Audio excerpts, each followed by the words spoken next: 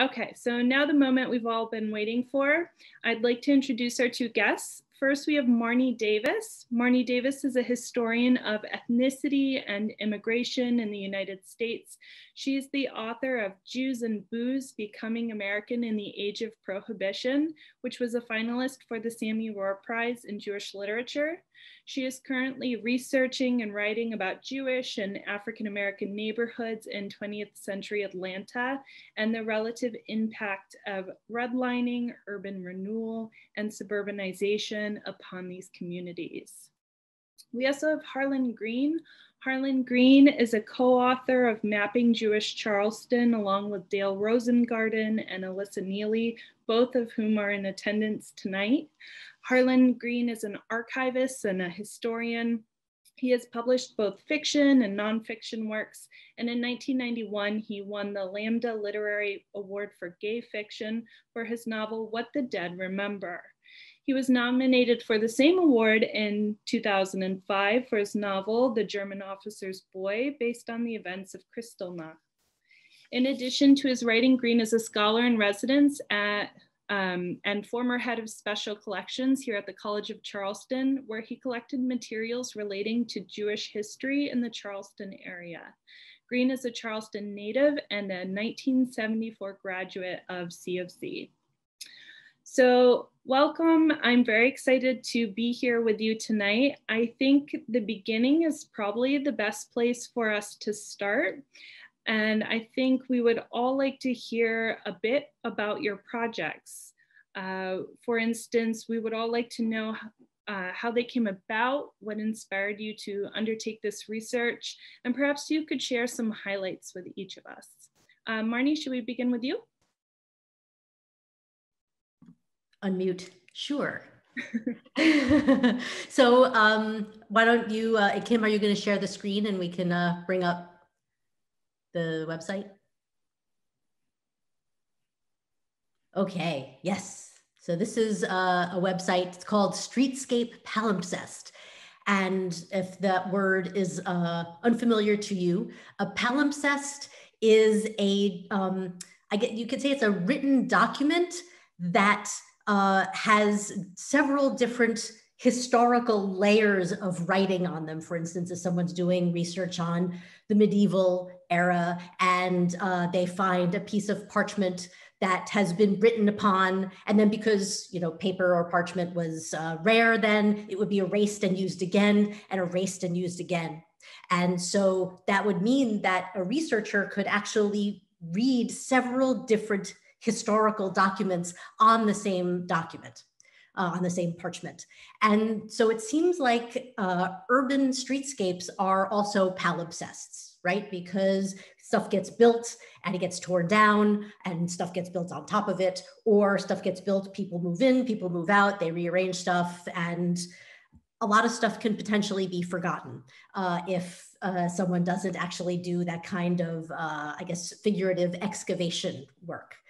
So the reason why I decided to do this project on this particular street named Georgia Avenue, and if any of you are familiar with Atlanta, Georgia Avenue is right in front of what was once Turner Field. So if you've ever seen the Braves play in Atlanta before they moved to Cobb County, they used to play right in this neighborhood.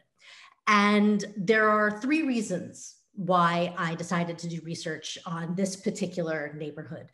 The first was, it was right around the time that the Braves announced that they were going to be leaving in town Atlanta, leaving this neighborhood, which is now known as Summerhill, and moving to the suburbs.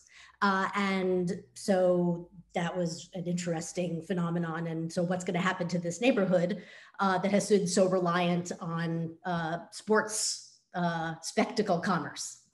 And then my own institution, Georgia State University, announced that they were interested in actually claiming what had once been Turner Field and turning it into GSU Stadium. And that has actually happened since then. And that has been part of a massive redevelopment of this neighborhood that has really transformed it. What had been previously, starting from really about the 1960s through very recently had been a neighborhood in significant decline and serious, municipal disinvestment and pretty impoverished. And now it's going through some real renewal and gentrification.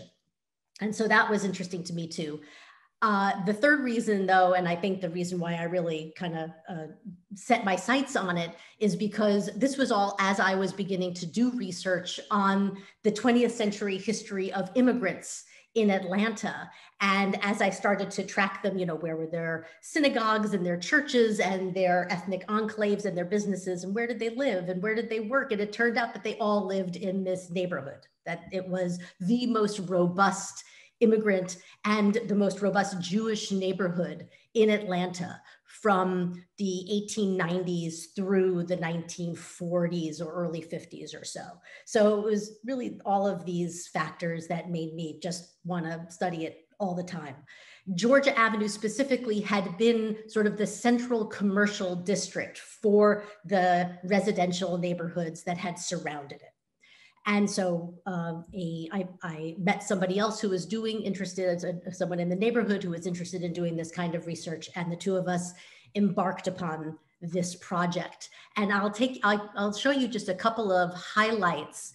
Kim, yeah, if you want to go 2 dots up, I think. No, that's right, that one. Okay, this is good. So what this does these are all of the buildings that were on Georgia Avenue in 1940 and 1950. And if you hover the mouse over at the structures that are outlined in white, you'll, or maybe you have to click on them. It's been a while since yes. So you can see that I have actually been able to sort of locate the different stores around the neighborhood. And what you see when there's Lishkoff department store, what you can see from looking at this information is just how how Jewish this neighborhood was and how important Jewish commerce was. Jewish entrepreneurs were to the commerce in this neighborhood. And if you go down one other one next button, and here is the story of a picture of the Rosenberg family who had a store on Georgia Avenue. And we had an opportunity to interview a couple of people who had grown up. So this is Jack Rosenberg, who was he was like 7 years old when this picture was taken. And, the opportunity to really hear from the people who had grown up in this neighborhood, and to these men, the men that we interviewed were able to speak about how what this neighborhood was like, and in ways that were, I think, even to many Jews who live in Atlanta, if they didn't actually grow up in the neighborhood, they might not even have known that this culture existed in this part of the city. And finally, if you go down one more button, and scroll down a little bit too, one of the things that I really wanted to do with this project is to give people who are probably really familiar with what Georgia Avenue had looked like back when this project was made in 2018, 19 or so, and let them see, what it looked like then and what it looks like now, to really get them to start thinking about urban change over time. I think it's really easy. One of the things that I found doing this project is that it's so easy to just look around, especially a city, and think, well, wasn't it always like this? And not really think about the possibility that other things had been there, different communities, populations had been there. And then it could lead to the question, well, where did they go? What happened to them? What decisions were made that incentivized people either to leave or sort of compelled them to stay? So that's what my goal was for this website, but it takes the neighborhood of Summerhill from the early 20th century all the way through the Braves leaving and Georgia State coming in and claiming the stadium, and asking questions about, not just questions about history, but also questions about equity. You know, what happens to a neighborhood that working class populations have relied upon for 50, 60 years that is quickly becoming a pretty pricey neighborhood because of some of the, people are interested in living in old neighborhoods now. Mm-hmm. Wonderful, fascinating. Harlan, let's hear from you, and then I have questions for the two of you. Okay, and so then I'll do the exact opposite. I really have to sort of start at the end what we did produce, because to be frank, when we started, we didn't know exactly where we were going. And to abuse a Jewish metaphor, we spent a lot of time wandering in the desert before we got to where we were going. So Kim, if you want to pull up, the webpage for Mapping Jewish Charleston. So why don't we show you what we have here? So what we have here is we have 4 layers. So we have in 1788, if you scroll down a little bit, you'll see that we've got a little bit of information about what it was like maybe to live and, for Jews in Charleston there. And if you scroll down a little bit more, we won't link anymore, but you can see that we'll get there, that there's 15 different stories that we pursue that you could link on or not to. So we have one that's 1788. And if we go to the next one, going back up to the top, you can see we do the same thing with 1833. And with 1833, we don't have to go there, but you can take my word for it. We have 42 different stories about Jews in Charleston at the time. And if you go to 1910, which is the next layer again too, then we actually have 64 different stories. Again, the same thing, introduction, and then more links there too. And you see that we have different maps as we go along. And then finally, again, to abuse a Jewish metaphor again too, we didn't want to leave it, we wanted to put 2020 in there again too. We didn't want to be like Lot's wife and have people think that just looking backward, that Charleston Jewish history only existed at one time. And I guess we're having trouble with 2020. It was a bad year. There it is. And so then we just wanted to show everyone, again, that Charleston is not a dead city. It's not that Jews did used to live there, but we also have 22 sites here. And these sites go a lot further and a lot deeper. So that's what we did achieve, that Mapping Jewish Charleston. Many of y'all are familiar with it. As to how we started out for it, it really started out long ago and far away with the Jewish Historical Collection, the work that Dale Rosengarten did, and then with Alyssa Neely, we actually started collecting, materials for it. There was an exhibition that moved around the country, et cetera, et cetera. And then Dale and Alyssa have done a remarkable, astonishing number of oral histories. And so people actually started coming to us to use this history. But Charleston is a tourist city. So when they were coming, they did not want to just stay in the archives, and they actually wanted to know what still existed. So we actually started, long before we went virtual, we started actually putting together, and I'm old enough to like this, hard copy, non-virtual, real tours of the city. So, and we were timely. At the anniversary of the 150th anniversary at the end of the Civil War, we did walking tours of Jewish Charleston, Jews in the Civil War. We did walking tours of Jews and race. We did walking tours of Jewish merchants, depending on what the people coming to town were interested in. So not just PowerPoints. So we actually already started to amass a lot of map data, coincidentally. And then in 2015, this is arbitrarily while I start, 6 years ago, hard to believe. In 2015, Dale and I were at this meeting and we smelled something, and it was money. We could actually smell money. Dale has gotten a real good, obviously way going out and finding it. But we were having dinner with a man named Ira Jollis from the Kahneman Foundation, and they were an incredible foundation that had done wonderful jobs with Jewish mapping around the globe and stuff like that. And we were sitting at this dinner table, and we almost wanted to give each other the high sign over the dinner table. Oh my goodness, someone has come to us. We are going to be able to make the best mapping Jewish history in Charleston.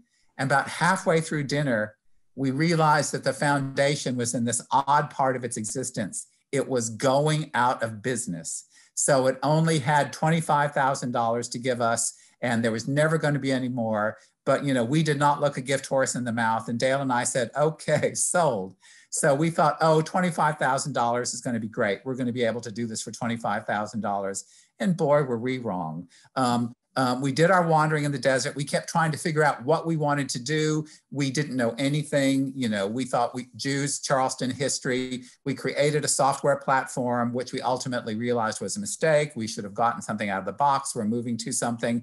But we kept trying to figure out what we wanted to do, endless meeting after endless meeting. And as we got a price tag to things, that's how we decided that we were going to show Jews over time in the city of Charleston. You saw the 4 layers. So there basically was going to be freeze frame. We were going to say what it was going to be like to be a Jew in Charleston in 1788, 1833, 1910, 2020.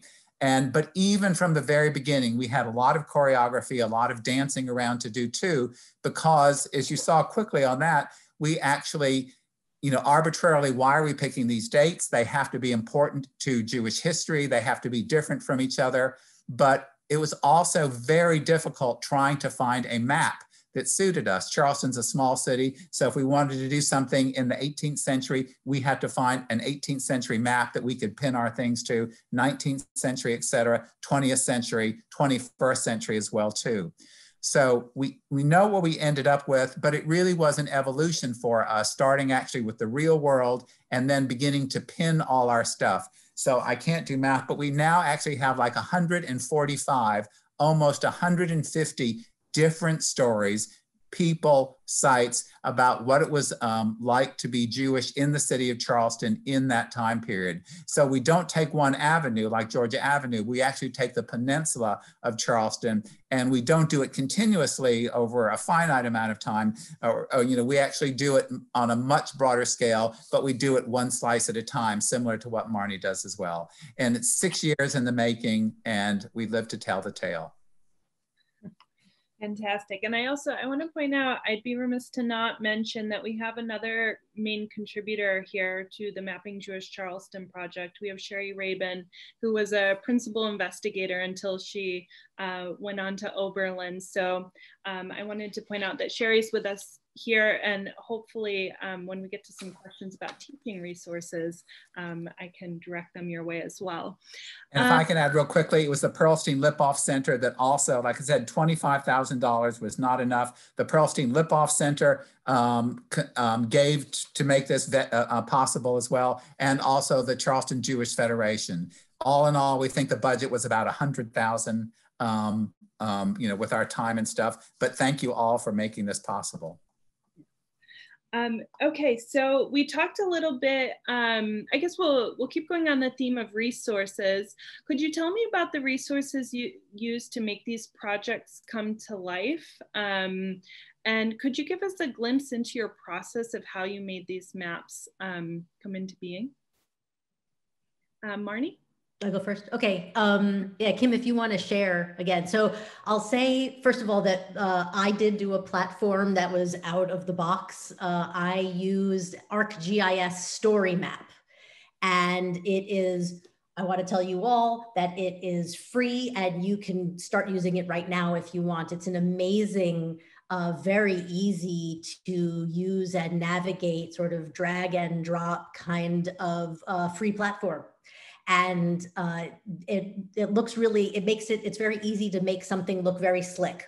So that was the platform that I used. So I didn't spend as much money. And I used a lot of historical maps. If you look more closely at the website, you'll see that I am using a lot of historical maps. And the nice thing about these, the ArcGIS Story Maps platform is that you can layer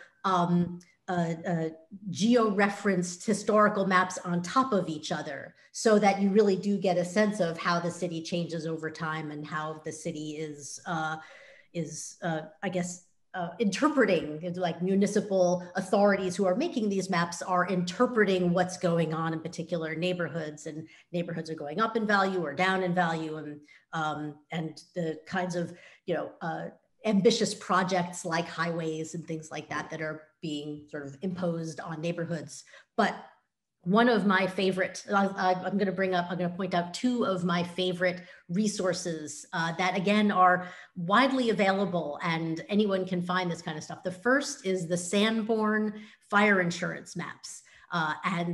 These were maps that were created going all the way back to the 19th century. They were made for fire insurance purposes. So there's an incredible level of detail all the way down to how many stories are in a building, what the building's made of, if, what kind of ventilation is there. And, that's not as interesting to me as like the social geography. So what these maps are of, there are two of them. One is of, if you look at this first map 27, all the way to the left side, King Street. And that's one side of King Street. I think that that is the east side of King Street. And then the map further down is the other side of King Street. And what this can show you is if you have a map like this, and then you are looking at what the neighborhood looks like now. I mean, a street like King Street, the structures are not entirely the same, but a lot of the structures are the same. And so you can see, how the stores were probably one of the things that happens is that stores either get broken up into several storefronts, or several storefronts get sort of glommed together into one, or maybe, a building has been cleared and turned into a parking lot. This excavates all of that.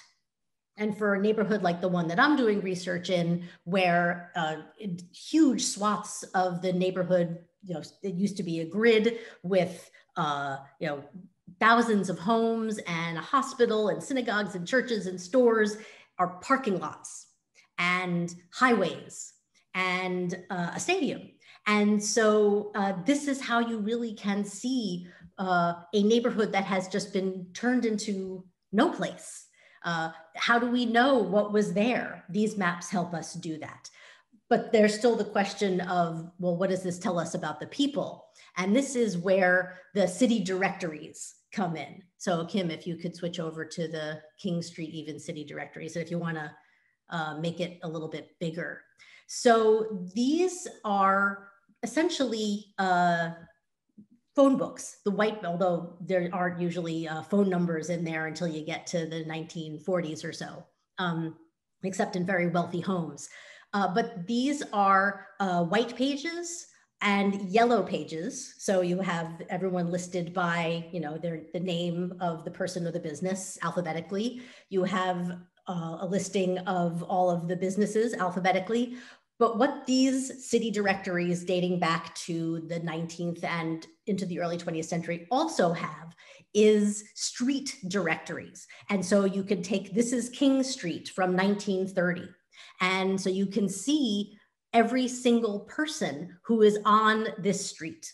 Though there are some things this doesn't tell you. It doesn't tell you, if the person who is located there is a homeowner. That's something you can maybe get from the census, maybe. But it does tell you things like, is it a business or a residence? It will tell you that. It will also tell you especially in southern cities, it will tell you the race of the person who is located there. And you know that from the little C in parentheses. And this is from the Charleston City Directory. This is true of city directories in all southern cities that I have ever seen from this era. And so the social geography of the historical research that you can do using these city directories is just phenomenal. And if you look at the street from 1930, you can see, first of all, that, again, robustly Jewish commerce. But not only, there also are, I saw a couple of Chinese laundries here. There are African-American blocks that seem to be mixed in. And so this really does give you a sense of how did people live either together or sort of separated maybe just by, a street corner, but that separation, especially in the Jim Crow South, meant everything. And what does this tell us about how people interacted with one another? It brings up all kinds of questions about why, a particular block is filled with almost entirely Jewish stores or almost entirely African-American stores. Was this a decision that was made by an individual, or was it just sort of like a, change that happened over time? But one of the things that I do with my class, when I teach a class on the history of Atlanta, is we grab the Sanborn map and the city directory from 1927 or so from Auburn Avenue, which was one of the, which was known as the wealthiest African-American street in the country. It was a very sort of a middle class, a Black middle class neighborhood in the city, dating back to the early 20th century. And it has been sort of urban renewed to a really serious degree. And there's a highway that goes through it now. And so to take my students through and give them the sense of, you get the sense of like ghosts, that there were people here, there was a neighborhood, there was such a rich life here. And then so what happened to it? So I really love using these city directories and the Sanborn maps. For me, they really help to bring something that's hidden to the surface. Wow, what rich resources to play with, both in terms of research and the classroom. Thank you. Harlan, would you like to share a bit about your resources that you used?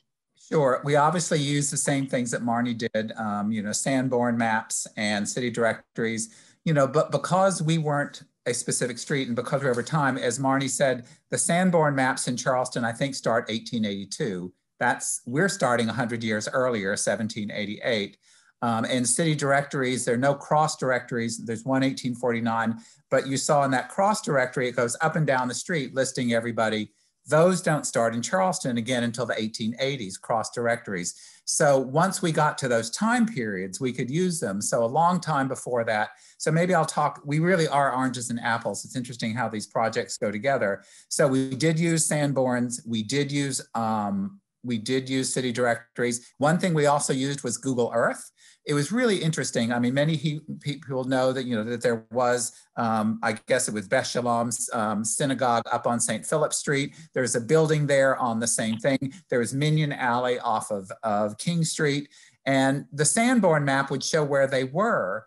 And from standing on the outside of the street, we couldn't tell if that was the same building or not. It looked like a box, maybe the building was set back or something like that. But at Google Earth, we could actually then look down. It was sort of a kind of Sanborn map for today. So we actually began to hypothesize that a building that we thought had been totally destroyed, part of it still existed, which we could see on Google Earth. So those were some of the sources we used. I really would like to talk a little bit about the human sources that we used. Because we were doing something over time before these other sources existed, we went to the standard sources, which would have been the Alsace history, the Jewish histories of Charleston. We did not want to prove everything that had already been proven. So we specifically tried to find people that had not been found before. So we set ourselves up to, we specifically tried to do women, we specifically tried to do the non-movers and shakers, and our sources for that were mining all the printed sources. I have to say a lot of it was pure blind luck. Since we were doing research and we were in archives for years, we would stumble across tiny little things that we knew nothing about, and we would always throw it in a folder. We would found that supposedly there was a Jewish publication in Charleston in the 1880s, or there was another congregation, or there was another burial society, or there was a Jewish boarding house that we knew nothing about. So those were the little bits that we started to do. And I will say, as good as Sanborn maps are, and as good as directories are, we really did, because we wanted to do original research and find people that had been lost in sources that did not exist, we hired a historical researcher. We were very fortunate to hire Sarah Fick. She gets houses on the National Register. She knew the deed office, and in Charleston, the deed office goes back into the 1690s. And so then she is the one that helped us find that. So if if we're not, maybe we tried to be who's Jewish in Charleston, we tried to do maybe what's Jewish in Charleston, when Jewish in Charleston. But one thing that we really did do by using Sarah and trying to decide exactly where things were is that this really is where Jewish Charleston was. But things that we were up against that perhaps did not exist in Atlanta is that Charleston burned so many times, so that like when Judah Benjamin's neighborhood where his mother had her shop, completely gone, no way to trace where the buildings were. And the street numbering in Charleston, any deed researcher knows this, the street numbers in Charleston did not settle down until about the 1880s or 1870s or so.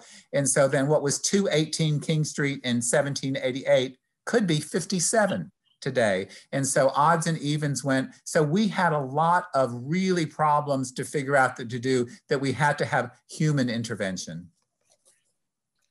I'd like to, at this moment, just pause and say that if anyone in the audience would like to ask a question, please put it in the chat box so we know that you'd like a chance to have a talk with our guests here today. I'd like to hear a bit more, now that we've talked about your process, I'd like to hear a bit more about what your takeaways were. Harlan, I really liked how you put it that when you started out, you had barely a vague sense of what you were going to find or what you even wanted to find, but you ultimately ended up with a very vibrant, rich project. And Marni, I'd imagine that in a way you had a similar experience. So with so much to discover, I'm curious to hear about what really truly surprised you in your findings. Harlan, would you like to go first? Sure. I mean, I can talk later maybe about some really interesting particular lies we found, things that we had known about. We found an intersex Jewish person in the city of Charleston, before the Civil War. And I'll use that as a teaser to maybe talk about later. But only being half facetious, what we found out is something we kind of knew before we started, that no one would ever start a project if we knew all the work that it was going to take to do it. And I think one thing that we really found out about ourselves is how much we did not know. We thought we knew so much, but we spent so much time discovering things that we had, which is great, which is the issue of that too.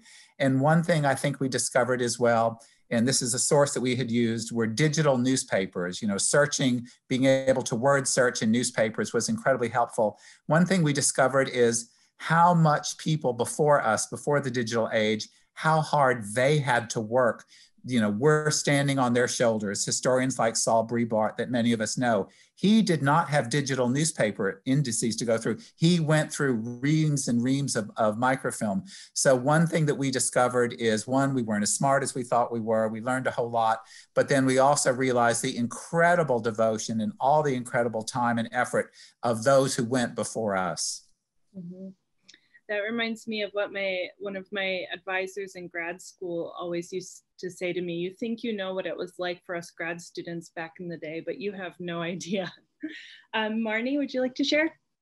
Yeah, I mean, I think I've certainly learned that I didn't know anything getting started, and that I finished the project and I still feel like I have so much to learn about how people interacted with each other and lived amongst each other, and how that both determined and was determined by the built environment that they lived in. And as that built environment changed, how did that change them? So I'm still learning so much about that. I'm still, I'm doing interviews with people who grew up in the neighborhood more recently, and watching it change again. And it feels like it's a moving target always.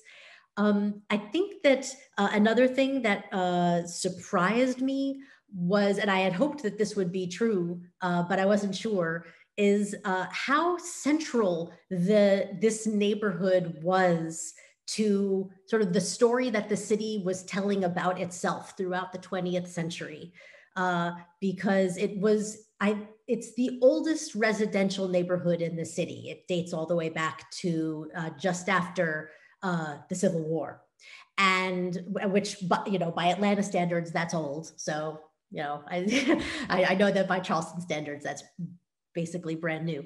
But that that this neighborhood became an immigrant neighborhood, and how that sort of figured into the city's self-image as it tried to present itself as sort of the New York of the South, a cosmopolitan space in a provincial region.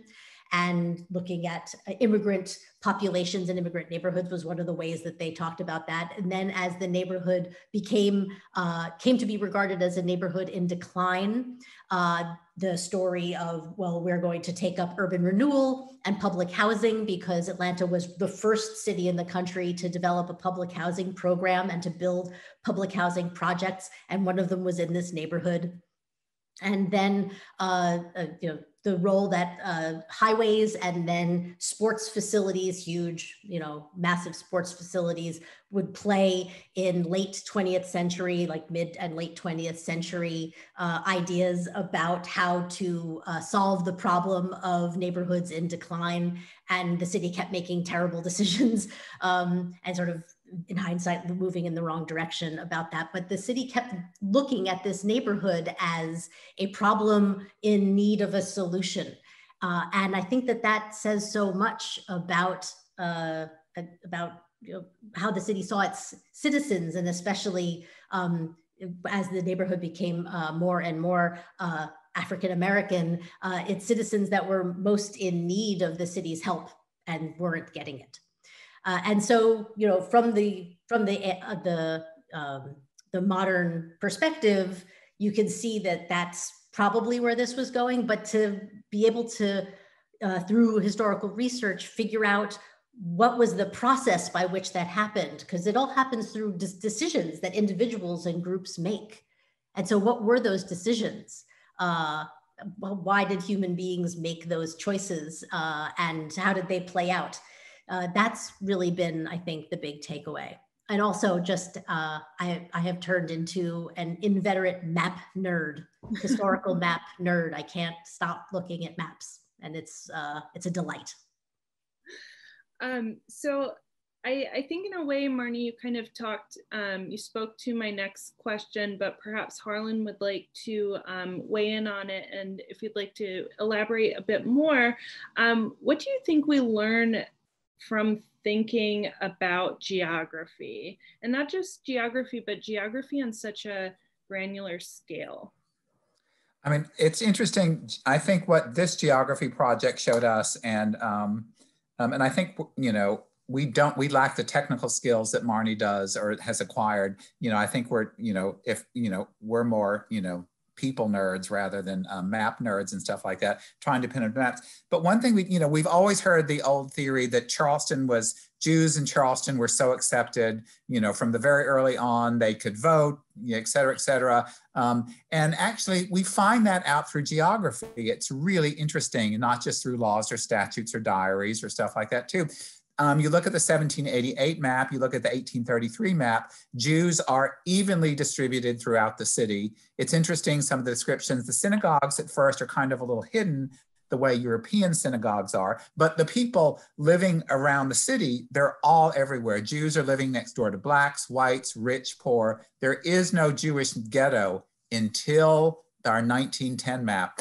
And we can understand that. It's almost like, so all of this mass immigration coming to Charleston, South Carolina, it's almost they bring the old world with them, and they create a ghetto, for lack of a better word, in the city of Charleston, along St. Philip Street and along King Street. And we understand this, and the city directories verify this too, because the Jewish families are sitting right there. They're Orthodox. Their two synagogues are within 2 blocks of each other. The Jewish doctors in town, the Jewish day schools there, the women's group, Israel, Daughters of Israel Hall, they're all within walking distance. There's little minions everywhere too. And so then we can see that they're reestablishing kind of a European Jewry in this southern city where this kind of thing never existed before.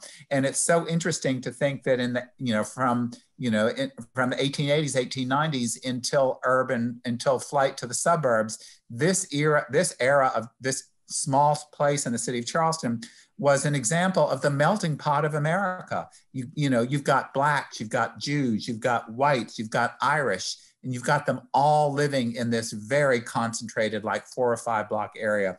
So it proved some of the truisms, and then it also created some really new, interesting views of the city, not just of Jews, but of the city of Charleston itself. Yeah, can I just say something about that too? Because I definitely, I mean, this whole neighborhood where I have not just Georgia Avenue, but the residential neighborhoods around it, I found the same thing, that that Jews, by this point, by 1920 or so, most of the sort of Central European, the more upwardly mobile Jews had left the neighborhood, and it had become primarily an Eastern European neighborhood. It was also a Greek neighborhood, an Assyrian neighborhood, an African American neighborhood. But there was also a Sephardic Jewish neighborhood within the Jewish neighborhood, and it was really. It's been very interesting to see how, though everybody lived just 1 block away from each other, and African Americans lived, just behind in the alleys, often the alleys of the main streets, that it was still so segregated, not just by race in ways that you would expect in a Jim Crow city, but also the degree to which Eastern European Jews and Sephardic Jews, Sephardic Jews lived on Central Avenue and Prior Street, and they went to Orva Shalom, and you could, talking to them about what their lives were like and the routes that they took to go to school, that they lived next to each other. These different communities, even Jewish communities, lived next to each other, but only came to interact with one another later on in the 1930s and 40s, often as part of youth Zionist movements. So the degree of people living near each other and yet staying far apart from each other has been a really interesting phenomenon to try and track and understand.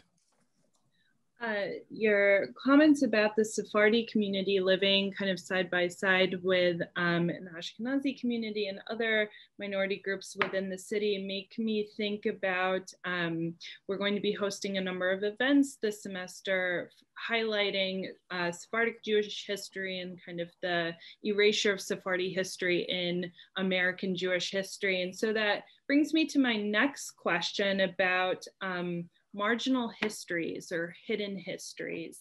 I'm curious if you could share some of your discoveries. I know we've been talking a little bit about race and the segregated South, and I'm sure this must be front and center, and I'd love to hear about that, but also about gender history or LGBTQ histories and so forth that you've uncovered in these projects.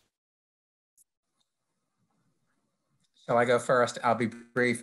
Race is always the most, Charleston for a long time and a majority African-American history, but it's the one that's always been sort of swept under the rug. So obviously we found out a lot of that there, and it's not that it's hidden history, it's just people have not gone looking for it. I think we've gone looking for the relations between Jews and civil rights and stuff like that. And we've not necessarily gone looking for, not to beat our breasts for Jews and civil wrongs. But we, in the 1830s, we looked for Jews that owned slaves. We looked for the Jewish slave owners, the slave marts that Jews ran and that kind of thing. And, we also documented, the Jewish men who had, African-American concubines and, and had, people of color, children with Jewish last names. So we certainly put those on the map as well. But on the same thing too, we found things too. We found daughters of an Orthodox rabbi that taught in a fully Black school. They taught only, they taught as well too. So we saw a lot of that going back and forth. We pinpointed the home of Octavius Roy Cohen, who went on to Los Angeles to write Amos and Andy, kind of stereotypical things. So the history of Jews and Blacks, very, very interwoven there. And some of the stuff, and again, I guess you see some of the gender stuff with, again, crossing the color lines as well. But then I'll let Marni talk about what she discovered, and then maybe we can talk about some of the other stuff. LGBTQ stuff is a project that the college is doing. It's funny, we've segregated our kind of little boxes of things. We've done maps of LGBTQ life. We're doing maps of that. We're doing maps of Jewish life. And it's funny how they've not really, you know, there are points where they meet, but we've kind of self-segregated ourselves on that. I think what I'll do is I'll show a whole nother map. And Kim, if you'll show the Atlanta sit-ins walking tour map. So this is actually a map that I advised a group, there it is, yes. I advised a group of graduate students who were in my Atlanta history class as they were building it. And so what this is an online walking tour of the sites that were, or several of the sites, 12 of the sites that were central to the Atlanta student movement, which was one of the sit-in movements in 1960, 61, 62, to try and get Atlanta and other cities around the country to integrate public space and to allow African Americans access to public accommodations across the board.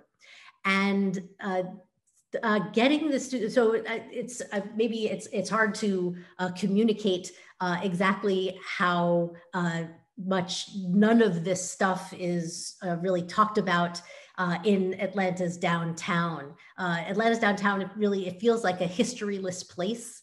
That there are some old buildings, but there's been very little done to try and place make and to talk about, well, what is the history of this space and how has it changed over time and what happened here?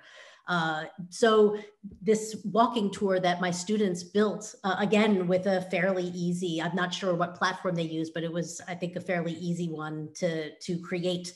And they did all this historical research, and you can see if you look at the map itself that they built the tour around how a person would actually do the walk, so that it makes sense if you start at number 1 and you could actually make your way all the way to number 13, I think within about an hour or an hour and a half. And there's so much in this tour that is either gone entirely, or you would never know how important these sites were to the local civil rights movement and really to the national civil rights movement, because this was Martin Luther King's city too. And as a matter of fact, one of the sites, I think one of the first places where the tour takes you is to Rich's department store, which was owned by a Jewish family, a very established Jewish family in Atlanta at this point in 1960. And Martin Luther King was arrested at this department store as he and a bunch of students were trying to get the restaurant, the Magnolia restaurant, to serve African Americans. And that arrest was a huge national scandal. And there are some people who say that the John F. Kennedy, who was at that point not the president, but he was running for president, his efforts to intervene on King's behalf and get him released from jail was what got the African-American communities around the South to vote for him, and what got him to actually become president. And so this is these are really important stories, not only locally, but also nationally. And to be able to interact with these stories by being in the built environment, I think is a really wonderful thing. I'm struck by looking at this map and the stories you're telling and the implications of sharing these stories. There was a comment earlier about using these maps and these projects as teaching tools. And so I'm very curious to hear, I know you had student involvement in each of your projects, but I'm also curious to hear about pedagogical discoveries you've made through these projects. And I know we have Sherry here in the audience as well, so if she'd like to weigh in, that'd be great too. Yeah, I would love to hear from Sherry too. I'll just say that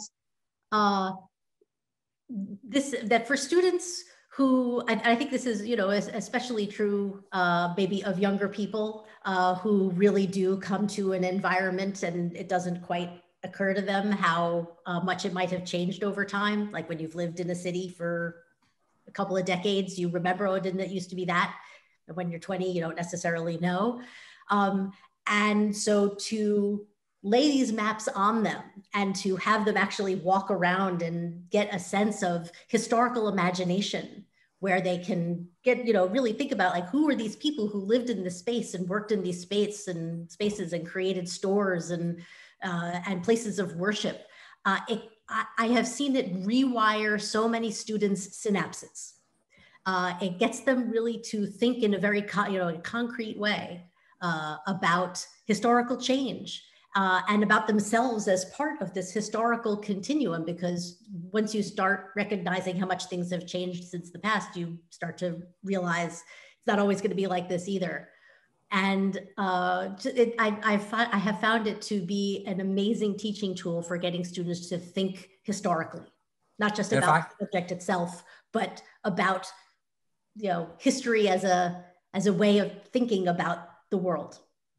And if I can just say briefly, we've used students on another thing, discovering.cfc.edu, basically a college website discovering Charleston history, and we're discovering African-American history. It's really interesting. It's almost the reverse of how we did it. It's using digital initiatives that convince students of the reality of things, because they can actually walk the streets and see where this happened. They do the digital research. They see the images of the building beforehand. They do that too. But it makes it more real for them, because there is a parallel real world where they can see it. And so then it's a nice meshing of real and virtual, and and not just doing online learning and stuff like that. So I've discovered that in students. They get so excited that there is a real world application. There's something physical that they can touch that people before them touch too. Very meaningful exercises with students here. I just looked at the time and realized we are basically out of time. So I'm very torn on the last question. I'm going to push my luck, because given the age we're living in currently, and we are all spending a lot of time thinking about social justice issues and how to be better allies, I'm wondering what your thoughts are about the social justice implications of your projects, and if you have broader visions for them, if you've seen responses, people respond to them in light of contemporary politics and whatnot. What are the potential broader implications for these projects? Well, I had really wanted the Georgia Avenue project to be part of a conversation in the city about gentrification and about how should the city respond to the needs of a neighborhood where longtime legacy residents are finding themselves getting priced out of rent. Because so many new huge houses are being built and new people are coming into the neighborhood, and neighborhoods change, cities change. There's no avoiding that, of course. But it does seem, I wanted the website to help and maybe inspire some people to think about how the policy responses that could help to enhance some equity.